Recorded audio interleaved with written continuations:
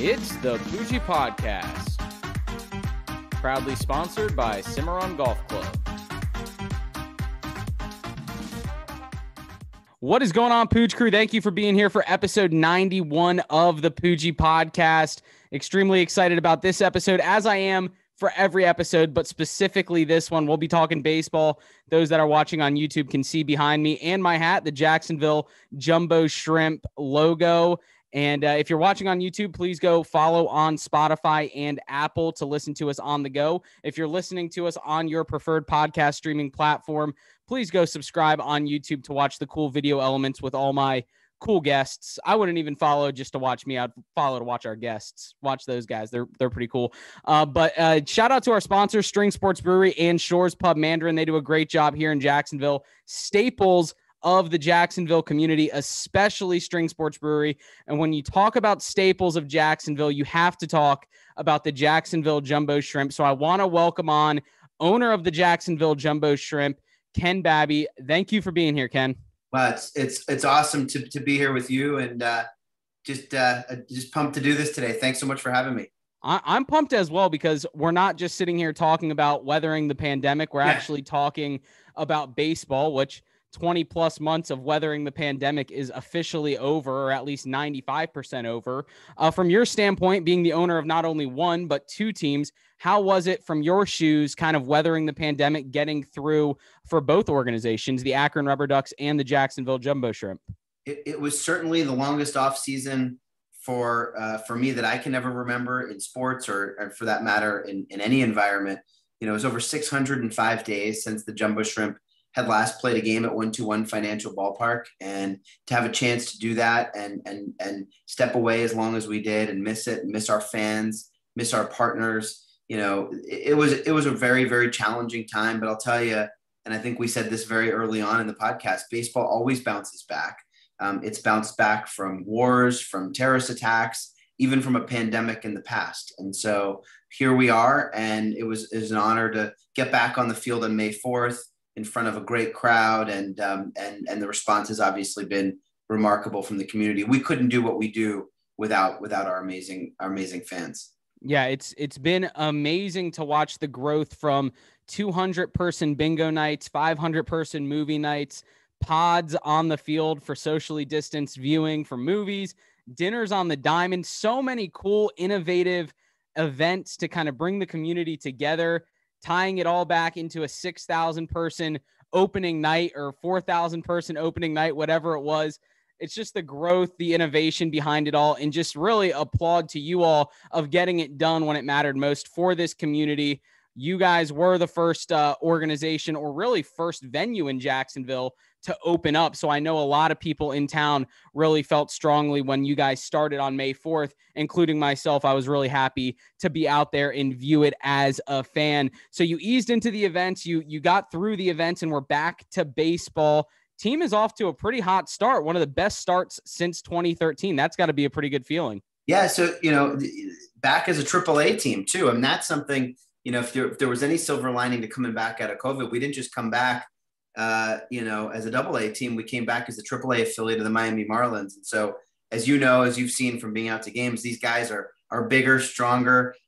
You know, many of them are on the 40-man roster of the Marlins, and that's proven to be great on the field as well. Some of these guys can really, really hit. And so I've been very excited, sort of enjoying AAA baseball for the very first time. Not the first time actually in Jacksonville's history, but first time for me to be able to see it. And it's been great. And thanks for your kind words about everything that we did during the pandemic. Look, we see it as our mission to provide, as you know, great, affordable family entertainment to this community. And we weren't about to just close up shop and send everybody home, you know, not focused on doing that. And so once we got our sea legs with us and the pandemic started, and it became clear we were unlikely to play a Jumbo Shrimp season in 2020, our focus immediately went to planning events. And when it was all said and done, we planned and worked over 110 events during the pandemic. As you mentioned, some of them, the bingo nights and the movie nights. We didn't have a baseball season. And so we had to find a way to continue to stay relevant in our community and deliver our mission. And the credit to that really just goes to our amazing front office staff that worked long hours every weekend around the clock to to keep the business running. And I'm deeply appreciative of that. Yeah. And not only that, not only the events, but you managed to do them in a safe way that made people feel comfortable coming out and hearing the buzz and hearing the reports from it, everyone just enjoying themselves and having a good time. It was really kind of that breath of fresh air that I think a lot of families needed during tough times, no matter what was happening behind closed doors with their families. Outside, it was a fun time getting out to the ballpark, seeing fireworks and so on. But you mentioned AAA, exciting, moving into the AAA, I guess, level into the, promotion into AAA, I would say. From what you're able to kind of say or express, not crossing any lines, how did that process kind of work, maybe for those that are casual baseball fans that are maybe curious how affiliates kind of come to be and how the levels break down? Well, you raise a period that was a bit unknown for us, right? So minor league baseball, as we knew it, the 160 teams had a relationship with Major League Baseball that goes back, a century. But every 10 years, every 10 to 15 years, a restructuring of that agreement occurs. And in that restructuring, minor league and Major League Baseball sat down at the negotiating table and really worked through what the parameters of a new agreement would be. There were a lot of issues with facilities that were in tough shape. Not an issue in Jacksonville or for our team in Akron, but there were a lot of facilities where it just was not conducive towards professional baseball at the affiliated level anymore. There were very unique travel situations where clubs had relationships with Major League parents and still some today that the travel relationships make for very long trips between the AAA or AA team and the Major League team. And that's an issue that was that needed to be to be resolved. And so when they sat there with the map and they looked at the facilities and they said, where is the best opportunity for clubs to be? Jacksonville won in that conversation, was one of the real few winners in that conversation, as the Marlins selected us and our staff and our city to be the AAA affiliate. And so we entered into a 10-year agreement. We signed that just before Thanksgiving. It's a really exciting day. We've been preparing for that document to arrive, and it did. And I'll share with your audience, Justin, that we got the news officially through a Zoom call just like this with Derek Jeter. He scheduled it. I thought it was sort of a spam email. It said, "Come join Derek Jeter on a Zoom call." It seemed like a joke. And Harold Craw, our EVP and GM, we hopped on the call and he shared the news. And it was just surreal to be, by the way, on a Zoom call with Derek Jeter, by the way. And I'm not a Yankee fan. I grew up an Oriole fan, as you know. And I'll share with you that you sit there in the call with Derek, and behind him, most people have these virtual backgrounds and pictures of beaches or, fancy places, whatever, their family. And on the background for him were all the gold gloves that he won. But for him, it wasn't a virtual background. He was actually sitting there in front of a shelf with all of the gold gloves behind him, and delivering that news to us was just an awesome, awesome moment and something I'll never forget. That's amazing. That's an awesome story. And Derek Jeter, just recently, the news broke that ESPN is going to be releasing a 6-part documentary, which I'm sure some of his post-baseball career accolades are going to be a part of that, including the Marlins and what he's done for the Marlins. And don't look now, the Marlins are teetering right around 500 and a pretty good baseball team, which is why the Jumbo Shrimp are also a pretty good baseball team as well. It's going to be fun to watch the Marlins kind of progress with some of those Jumbo Shrimp players that those here in Jacksonville get to actually become fans of, whether it was Sixto Sanchez, Monte Harrison, Jesus Sanchez is having a great year. So many great guys going to be on that 40-man roster with the Marlins here sooner than later. I mean, that's a great kind of story taking you through the process, very concise, but very detailed on how that works. And I'm sitting here thinking about it. Were you guys, Jumbo Shrimp, the only AA team that kind of got that promotion? Only Southern League team that got that promotion up? Only Southern League team, only team. I'm just thinking through the rest of the dynamic. There were some clubs that moved from AAA down to AA. San Antonio moved down. Yeah, I believe and there were some independent teams. The St. Paul Saints that were not affiliated at all became the AAA affiliate of the Twins. And Sugarland, the Skeeters down in Sugarland became the AAA affiliate of the Astros. So the few of those examples that did play out for sure. Yes. That's awesome. That's just a testament to obviously you guys and the city as well, backing the team and being there for support. So how did this AAA news kind of impact the city, maybe the organization, as far as excitement, buzz around the team at all?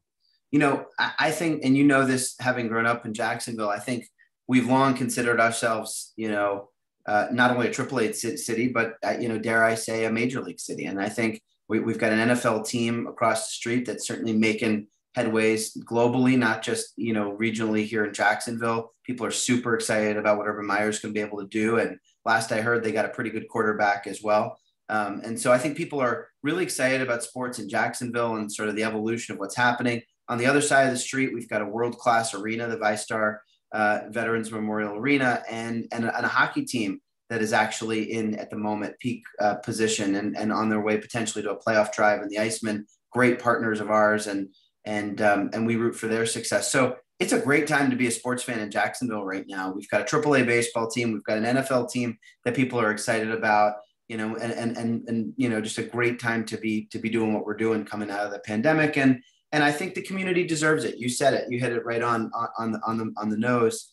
We believe we belong on those lists of conversations, and I'm very proud that Jacksonville is now their AAA affiliate. And you talk about all those great experiences that one can have down in the sports complex. Being from Jacksonville, like you mentioned, when I was growing up, the only reason you went downtown and went right on Bay Street, no one was going to the Maxwell House. Right. No one was going to the Duro building. You would go to the football game on one, Sunday, a Jacksonville Suns game at the time, one day a week, maybe one day a month, who knows? That was it. But now it seems like Jacksonville is evolving into this minor sports mega city with all these great different, like you mentioned, with the Icemen, and now the Jaguars are coming up, and Jumbo Shrimp are doing great things. What's going on around the stadium that you can share that maybe you're excited about as far as what it could mean for the baseball team or for the complex, the sports complex, with maybe more entertainment options for fans and families to get to?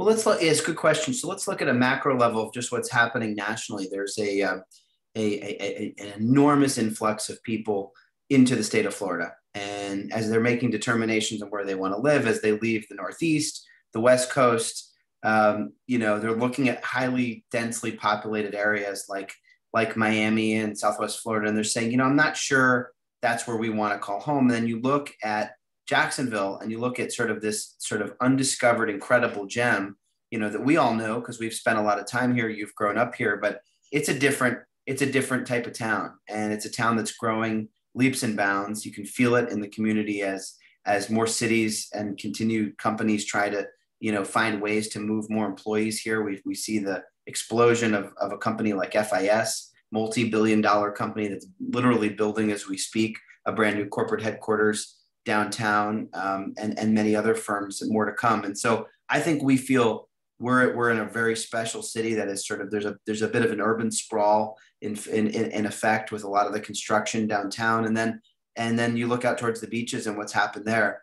There's an incredible amount of excitement. And so around us specifically in the sports complex, what we know, a few things, is that Shad Khan is making, great headway on his alternative to Lot J. And that's the Four Seasons development and project and retail establishments around it. They're going to come back ultimately soon, hopefully, with a game plan to put that into action. And I'm sure we're likely to see further improvements to the football stadium as that lease expires in only 6 or 7 years. And so I'm pretty bullish on what happens in the sports complex. I'm pretty excited about what's happening around 121 Financial Ballpark. And we're going to be here for a long time. In fact, as I sit here today, just last week, we announced a lease extension with the city of Jacksonville through 2043. By then, I really will have absolutely no hair left on my head. And at that point, I think it's an awesome opportunity to think about sort of what's the lifespan of a ballpark 20 years from now. There'll probably be a new ballpark in 2043. And so we're really excited about that evolution and that opportunity for the city. But we're proud to call 121 Financial Ballpark home, and we'll call Jacksonville home for a long, long time. As you should be. It's a great ballpark, beautiful venue. In fact, I remember when I was a bat boy for the Jacksonville Suns, some of the away players constantly raved about how much they loved coming to Jacksonville because of the facilities. And at the time, it was maybe 5 or 6 years older than some of the newer facilities, and they liked the stadium better than some of the newer facilities, just the way it was built and upkept, which again, another applaud to you all for doing what you do down there and keeping things great. And you mentioned you're an Orioles fan. I also know you're a Capitals fan. Have you had an opportunity at all to get into any of the Stanley Cup playoffs, or been a little busy with baseball? But been a little bit busy with baseball, getting our 2 teams up and running, but you better believe I'll be tuning in. We grew up in Washington, and as you know, just rabid Caps fans. So stay tuned and look forward to hopefully another successful Ovechkin playoff run. Yeah, they have played 2 very close games against the Bruins, both into overtime. Bruins getting the upper hand in the second game, Washington winning the first game. I think game 3 is actually tonight, I want to say. Yep. So if you're listening and it's Thursday morning or Thursday afternoon, game 3 has already occurred. Hopefully, Ken, for your sake, the Capitals won. I'd like to see a happy Ken, and I know your son's pretty happy with the Lightning right now. I know he's a big Lightning fan. So. He is. We don't even know how that happened, but we'll blame you for that. Yeah, it could be my fault, but he should be happy with it. He's a fan. They won a championship. He had to wait a lot less time to see his team win a championship. That's right. Yeah. But anyway, Ken, hey, I appreciate you being here. I'm really excited for this season, the 2021 season. I'm just excited for sports in general and to be back at the ballpark for some fun fireworks nights, maybe some Thirsty Thursdays. And I'll, of course, always be on the lookout to see you out there, maybe even throwing some T-shirts somewhere along the base path. So I appreciate you being here. Can't wait to have you back, Justin, and continued success with the podcast. I'm a huge fan. Thank you. Thank you so much, Ken. Take care. How can I be the man when you're the man? How can I be the man when you're the man? How can I be the man when you're the man?